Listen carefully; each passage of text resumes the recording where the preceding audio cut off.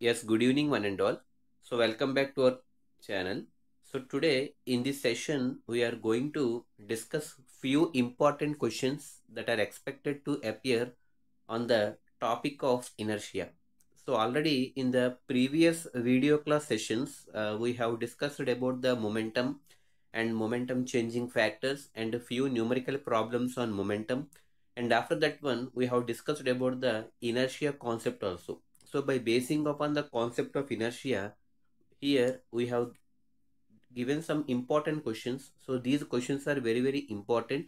And ఇక్కడ ఇచ్చినటువంటి దాదాపుగా కొన్ని క్వశ్చన్స్ మీకు స్క్రీన్ మీద కొన్ని కనబడుతుందండి. సో దాదాపుగా ఇవి 10 క్వశ్చన్స్ మనం ఫ్రేమ్ చేయడం జరిగింది only on the concept of inertia. So వీటిని మనం ఎలా రాయాలి, ఆన్సర్స్ ఏ విధంగా రాస్తే మనకి మార్క్స్ పడతాయి అన్నది మనం ఇప్పుడు డిస్కస్ చేయబోతున్నాం. So the topic name is about the questions on inertia. So once again I'm repeating the heading questions on inertia. అయితే ఇప్పుడు ఇనర్షియాని బేస్ చేసుకుని క్వశ్చన్స్ ఏ విధంగా ఉంటాయి. సో ఫస్ట్ క్వశ్చన్ మీరు ఆల్రెడీ డిస్కస్ చేస్తే మీకు ఇనర్షియా కాన్సెప్ట్ చెప్పినప్పుడు ఇనర్షియాకి మాస్కి చాలా దగ్గర రిలేషన్ ఉందని చెప్పుకున్నాం, అవునా కదా. సో అలాగే ఇప్పుడు ఇనర్షియా అంటే ఏంటో కూడా చెప్పుకున్నాం. అంటే ఒక ఆబ్జెక్ట్ స్టేట్ నుంచి స్టేట్ ఆఫ్ రెస్ట్ నుంచి స్టేట్ ఆఫ్ మోషన్ కానీ, స్టేట్ ఆఫ్ మోషన్ నుంచి స్టేట్ ఆఫ్ రెస్ట్కి కానీ చేంజ్ అవుతున్నప్పుడు ఆ చేంజ్ని రెసిస్ట్ చేసే ప్రాపర్టీనే మనం ఇనర్షియా అంటాం. అది మాస్ బట్టి డిపెండ్ అవుతుందని చెప్పి ప్రీవియస్ వీడియో క్లాసెస్లో మనం డిస్కస్ చేసుకోవడం జరిగింది. ఇప్పుడు వాటి మీద కొన్ని క్వశ్చన్స్ అనమాట. సో క్వశ్చన్ నెంబర్ 1 మీరు అబ్జర్వ్ చేస్తే, if you could observe the question number 1, so please observe the question. When a carpet is beaten with a stick, dust comes out of it. Question మీరు జాగ్రత్తగా observe చేయండి. When a carpet is beaten with a stick, dust comes out of it, explain. Carpet అంటే ఇక్కడ ఒక దుప్పటి అండి. So ఒక దుప్పటిని మనం ఒక కర్ర ఇచ్చుకుని గట్టిగా కొడితే అందులోంచి మనకి డస్ట్ అనేది బయటకు వస్తుంది.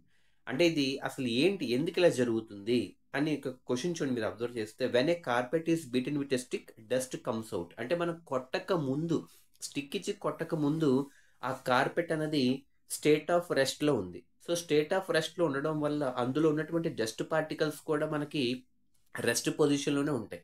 కానీ ఎప్పుడైతే అదే కార్పెట్ని మనం స్టిక్ ఇచ్చుకుని గట్టిగా కొట్టామో, ఆ స్టిక్ ఇచ్చి గట్టిగా కొట్టినప్పుడు ఏమవుతుంది, అప్పటి వరకు స్టేట్ ఆఫ్ రెస్ట్ ఉన్నటువంటి కార్పెట్ ఒక్కసారిగా స్టేట్ ఆఫ్ మోషన్లోకి రావడం జరుగుతుంది. సో దానివల్ల మనకి ఇక్కడ ఏమవుతుంది, డస్ట్ అనేది బయటికి రావడం జరుగుతుంది అనమాట. సో అప్పటి వరకు ఆ డస్ట్ కూడా మనకి ఎలా ఉంటుంది, స్టేట్ ఆఫ్ రెస్ట్లోనే ఉంటుంది. అది మనం ఇక్కడ ఎక్స్ప్లెయిన్ చేస్తాం అనమాట. So when a carpet is beaten with a stick, dust comes out of it, explain అని అడుగుతున్నాడు. కాబట్టి when the carpet is beaten with a stick, the dust comes out of it, it is because of inertia of rest అనే factor వల్ల అవుతుంది అనమాట. Inertia of rest, ఎందుకంటే అప్పటి వరకు అది రెస్ట్లో ఉంటుంది. ఒక్కసారిగా మనం స్టిక్ ఇచ్చి కొట్టడం వల్ల అది మోషన్లో కదిలి ఆ డస్ట్ అనేది బయటికి రావడం జరుగుతుంది అనమాట. సో దీనివల్ల ఏంటంటే స్టేట్ ఆఫ్ రెస్ట్ నుంచి స్టేట్ ఆఫ్ మోషన్లోకి రావడం జరుగుతుంది అనమాట. ఆ స్టేట్ ఆఫ్ రెస్ట్ నుంచి స్టేట్ ఆఫ్ మోషన్లోకి రావడాన్ని మనం ఇనర్షియా కాన్సెప్ట్ అంటాం. కాబట్టి inertia of rest, inertia of motion దృష్టిలో పెట్టుకుని first question రాయాలన్నమాట. So when a carpet is beaten with stick, dust comes out of it, it is because of state of rest. Before beating with the stick, the carpet is at the state of rest, but after beating with the stick, the carpet will comes into the motion so that the dust particles will be coming out. So that is the first question. Second question మీరు observe చేస్తే, why is it advised to tie any luggage kept on the roof of a bus with a rope? Question మీరు observe చేయండి ఒకసారి. So why is it advised to tie any luggage kept on the roof of A bus with a rope? మనం జనరల్గా బస్సులో వెళ్ళినప్పుడు luggage bus పైన roof top పైన వేసినప్పుడు ఒక్కొక్కసారి దాన్ని టై చేస్తూ ఉంటాం. టై చేయాలి ఖచ్చితంగా. టై చేయకపోతే ఆ బస్సు రెస్ట్లోంచి మోషన్లోకి రావడం వచ్చినప్పుడు కానీ, లేదా మోషన్ నుంచి రెస్ట్లోకి వెళ్తున్నప్పుడు కానీ, లేదా బస్సు డైరెక్షన్ మారినప్పుడు కానీ అది పడిపోయే ఛాన్సెస్ ఎక్కువ ఉంటాయి పైనుంచి లగేజ్. అందుకని అలా పడకుండా ఉండాలి అంటే ఖచ్చితంగా మనం ఏం చేస్తాం, ఆ లగేజ్ని ఖచ్చితంగా రూఫ్ పైన కట్టేస్తాం రోప్ వేసి. ఎందుకు అలా కడుతాం అని అడుగుతున్నాడు. So why is it advised to tie any luggage kept on the roof of A bus with a rope? అంటే ఇక్కడ మీకు ఇనర్షియా కాన్సెప్ట్ చెప్పినప్పుడు 3 టైప్స్ ఉంటుందని చెప్పాను. మీకు గుర్తుందో లేదో మనకు ఐడియా లేదు. సో ఇనర్షియా కాన్సెప్ట్ చెప్పినప్పుడు 3 టైప్స్ ఆఫ్ ఇనర్షియాస్ ఉంటాయని చెప్పాం. Inertia of rest, inertia of motion and inertia of direction. ఆ మూడింటిని ఇక్కడ బేస్ చేసుకుని రాయాలి. సో ఫస్ట్ ఇక్కడ ఒకవేళ కనుక బస్సు రెస్ట్ పొజిషన్ నుంచి మోషన్లోకి వెళ్తున్నాడు. ఫర్ ఎగ్జాంపుల్ బస్సు బ్యాక్వర్డ్ డైరెక్షన్లో వస్తుంది అనుకోండి, బస్సు ఎప్పుడు బ్యాక్ చేస్తాడు? అప్పుడే స్టార్ట్ అయ్యి, అంటే రెస్ట్ నుంచి స్టార్ట్ అయ్యి మోషన్లోకి వెళ్ళేటప్పుడు ఖచ్చితంగా ఒకసారి బస్సు బ్యాక్ చేస్తాడు. అలా బస్సు బ్యాక్ చేసినాడంటే ఏంటి? ఇనర్షియా ఆఫ్ రెస్ట్ నుంచి అది బయటకు వస్తుంది. అలా కాకుండా బస్సు ఫార్వర్డ్ ముందుకు వెళ్తుంది అనుకోండి, ముందుకు ఎప్పుడు వెళ్తుంది? ఆల్రెడీ రన్నింగ్లో ఉన్నటువంటి బస్సు ముందుకు వెళ్ళాలంటే ఖచ్చితంగా అది యాక్సిలరేట్ అయ్యి ముందుకు వెళ్తుంది. అది ఎప్పుడు? ఇనర్షియా ఆఫ్ మోషన్ అవుతుంది. అలా కాకుండా బస్సు ఒక టర్నింగ్ మారుతుంది, ఒక టర్నింగ్ తిప్పుతుంది, లేదా ఒక యూటర్న్ తీసుకుంటుంది. ఆ టర్న్ తీసుకున్నప్పుడు ఏమవుతుంది? డైరెక్షన్ మారుతుంది. ఈ 3 కేసెస్లో కూడా మీరు అబ్జర్వ్ చేస్తే లగేజ్ అనేది పడిపోయే ఛాన్సెస్ ఉంది. అంటే బస్ అనేది బ్యాక్వర్డ్ చేస్తున్నప్పుడు అది ఏమవుతుంది? ఇనర్షియా ఆఫ్ రెస్ట్ నుంచి ఒక్కసారిగా కదులుతుంది అనమాట. ఆ కదిలినప్పుడు ఏమవుతుంది? లగేజ్ పడిపోయే ఛాన్స్ ఉంటుంది.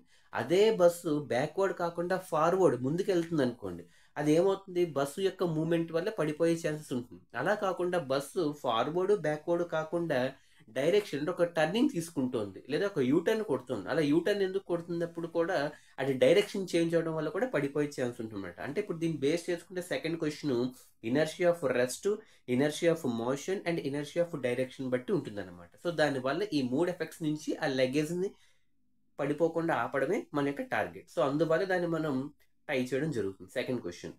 అండ్ థర్డ్ క్వశ్చన్ మీరు అబ్జర్వ్ చేస్తే కంపేర్ ఇనర్షియా అండ్ మాస్ అంటున్నాడు. ఇనర్షియా అండ్ మాస్ మనం కంపేర్ చేస్తే ఆల్రెడీ మనం క్లాస్లో డిస్కస్ చేసుకున్నాం. ఇనర్షియాని మాస్ని ఎప్పుడు కంపేర్ చేస్తున్నాం అంటే inertia is already and always directly related with mass అని చెప్పాం. మీకు గుర్తుందో లేదు, మనకు ఐడియా లేదు. Always inertia is directly proportional to the mass of the object. Mass యొక్క కంటెంట్ బట్టే ఇనర్షియా ఉంటుంది. మాస్ ఎక్కువ ఉంటే ఇనర్షియా కూడా ఎక్కువ ఉంటుంది, మాస్ తక్కువ ఉంటే ఇనర్షియా కూడా తక్కువ ఉంటుంది అనమాట. సో అసలు ఇనర్షియాని మాస్ని ఎలా కంపేర్ చేస్తాము? So here finally you have to write that both inertia and mass are directly related with each other. It means that there is a directly relationship between, it is a direct relationship between inertia and mass. And also you can say that inertia is directly proportional to the mass of the object. It means that if mass increases, inertia also increases. If mass decreases, inertia also decreases. So heavier objects are having heavier inertia and lighter objects are having less inertia. That is about the comparison of inertia and mass. And if you look at the fourth question, define inertia. ఇది చాలా చాలా చాలా important question. So define inertia అని చెప్తున్నాం. Inertia అంటే already మీకు video class చెప్పినప్పుడు మీకు ఎక్స్ప్లెయిన్ చేశాను. డిఫైన్ ఇనర్షియా అంటే, ఇనర్షియా అంటే ఏంటి? ఒక ఆబ్జెక్ట్ రెస్ట్ నుంచి మోషన్లోకి వచ్చిన, మోషన్ నుంచి రెస్ట్లోకి వెళ్ళిన ఆ చేంజ్ని రెసిస్ట్ చేసే ప్రాపర్టీనే మనం ఏమంటాం? ఇనర్షియా అంటాం. అంటే the tendency of an object to resist a change in it's state of rest or state of motion is said to be inertia. The tendency of an object to resist a change in it's state of rest or state of motion is said to be inertia. And fifth question మీరు observe చేయండి. What is an example of first law of motion in daily life?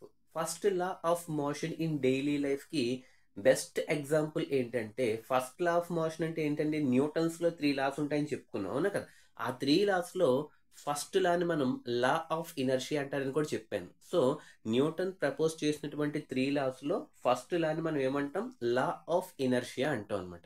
ఆ law of ఇనర్షియాకి ఒక best example daily లైఫ్లో ఏంటి అంటే, for example మనం ఒక కార్లో ప్రయాణిస్తున్నాం. So just imagine that we are travelling in a car and always it is instructed to wear the seat belt. Seat belt పెట్టుకోమని చెప్తూ ఉంటారు. ఎందుకంటే మనం ఒకవేళ అబ్జర్వ్ చేసినప్పుడు కారు రన్నింగ్లో ఉన్నప్పుడు, కారు మోషన్లో ఉన్నప్పుడు ఆ డ్రైవ్ చేసే డ్రైవర్ మాత్రం రెస్ట్ పొజిషన్లో ఉంటాడు, అవునా కదా? అంటే with respect to seat point of వ్యూలో చూస్తే డ్రైవర్ రెస్ట్ పొజిషన్లో ఉంటాడు. బట్ కారు పాయింట్ ఆఫ్ వ్యూలో ఏమో కారు ఏమో మోషన్లో ఉంటుంది. అంటే కారు పాయింట్ ఆఫ్ వ్యూలో కారు మోషన్లో ఉంటుంది, బట్ డ్రైవర్ ఏమో సీట్ పాయింట్ ఆఫ్ వ్యూలో రెస్ట్ పొజిషన్లో ఉంటాడు. బట్ ఎప్పుడైతే డ్రైవర్ ఒక సడన్గా ఒక బ్రేక్ అనేది అప్లై చేస్తాడో, ఆ కార్ ఏమవుతుంది? అప్పటి వరకు మోషన్లో ఉన్నటువంటి, అంటే స్టేట్ ఆఫ్ మోషన్ నుంచి బ్రేక్ అప్లై చేయగానే ఏమవుతుంది? స్టేట్ ఆఫ్ రెస్ట్లోకి రావడానికి ట్రై చేస్తుంది, అవును కదా? బట్ లోపల డ్రైవర్ ఏమవుతాడు? అప్పటి వరకు రెస్ట్లో ఉన్నవాడు సడన్ బ్రేక్ వేసేటప్పటికి వీడు ఎదరికి వచ్చేస్తూ ఉంటాడు. వీడు ఎదరు రావకుండా మనకి సీట్ బెల్ట్ ఏం చేస్తుంది? రెసిస్ట్ చేస్తుందా లేదా? అంటే ఇప్పుడు మీరు అబ్జర్వ్ చేస్తే రివర్స్ అవుతుంది చూడండి. ఫస్ట్ కేసులో ఏం జరిగింది? కారు మోషన్లో ఉంది, డ్రైవరు రెస్ట్ పొజిషన్లో ఉన్నాడు. But after applying A sudden brake the car is going to come to the rest position, but the driver is going to move forward. Driver ఎదరికి వెళ్ళిపోతున్నాడు అంటే అక్కడ ఏమవుతుంది? ఖచ్చితంగా ఎదరికి వెళ్ళకుండా సీట్ బెల్ట్ ఆపుతోంది. ఆ సీట్ బెల్ట్ ఏం చేస్తుంది? అప్పటి వరకు రెస్ట్లో ఉన్నవాడిని అపోజ్ చేస్తుంది లేదా, అపోజ్ చేసి మళ్ళీ తిరిగి వెనక్కి పంపడానికి చూస్తుంది అనమాట. సో దాన్ని మనం లా ఆఫ్ ఇనర్షియా ఫస్ట్ లా కింద తీసుకోవచ్చు అనమాట. So that is the best example. And next question చూడండి, 6th question.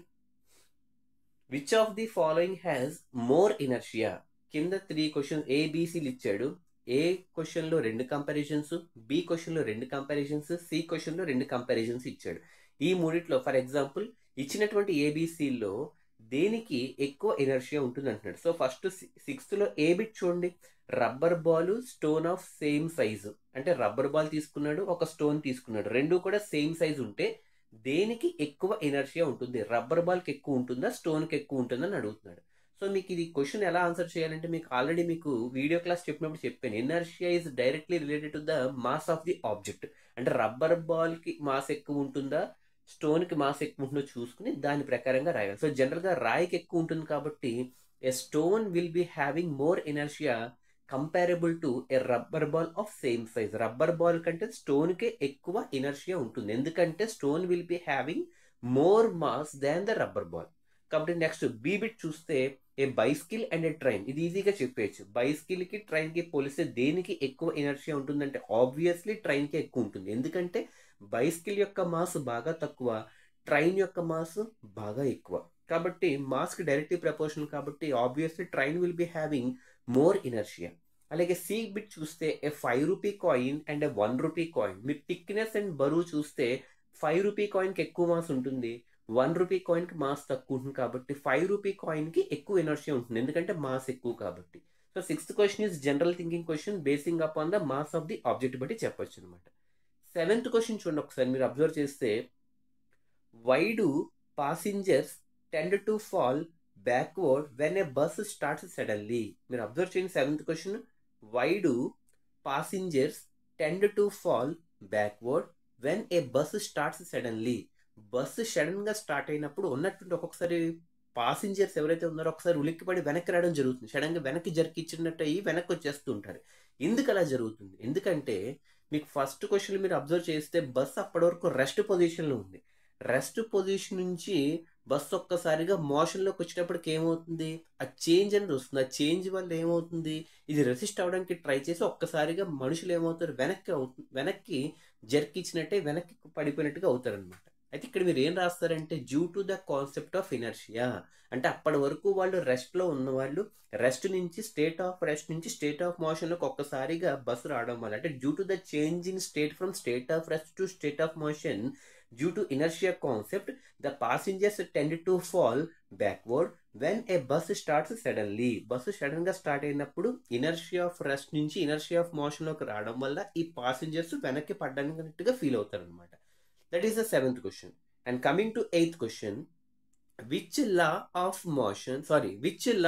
Newton is known as law of inertia? ఇది very very important. Law of inertia అని ఏ లా దేన్ని అంటారు అంటే న్యూటన్ ప్రపోజ్ చేసినటువంటి 3 laws లో దేన్ని లా ఆఫ్ ఇనర్షియా అంటారు అంటే ఆబ్వియస్లీ ఫస్ట్ లా, అంటే న్యూటన్ యొక్క ఫస్ట్ లానే మనం లా ఆఫ్ ఇనర్షియా అంటాం. ఏమంటాం అంటే లా ఆఫ్ ఇనర్షియా. ఇనర్షియా అంటే ఆల్రెడీ మీకు చెప్పాను ఏంటి, the tendency of an object to resist a change in it's state of motion or state of rest is said to be inertia.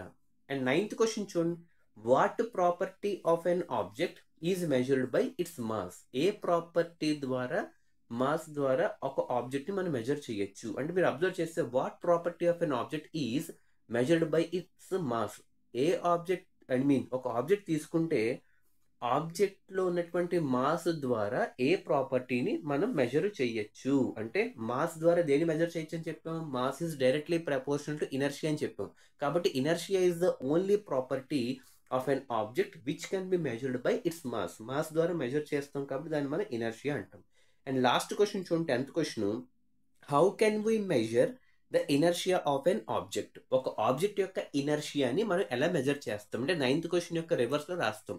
Inertia అయితే mass రాస్తాం, mass ద్వారా అయితే inertia రాస్తాం. మీరు అబ్జర్వ్ చేయండి 9th question, what property of an object is measured by its mass అంటే మాస్ను ఉపయోగించుకుని ఒక ఆబ్జెక్ట్కి ఏ ప్రాపర్టీని ఫైండ్ అవుట్ చేస్తామంటే ఇనర్షియా ప్రాపర్టీ. అలా కాకుండా ఇనర్షియా ప్రాపర్టీని దేని ద్వారా మెజర్ చేస్తాం, హౌ కెన్ వి మెజర్ అంటే మాస్ ద్వారా. So 9 and 10 questions are interlinked question. So ఇవన్నీ కూడా మనకి ఇనర్షియా మీద అడిగే క్వశ్చన్స్ అనమాట. So I hope it is very very clear to everyone. So I want everyone to practice these questions so that you can get a better knowledge on the inertia questions. So good evening, have a nice day, take care.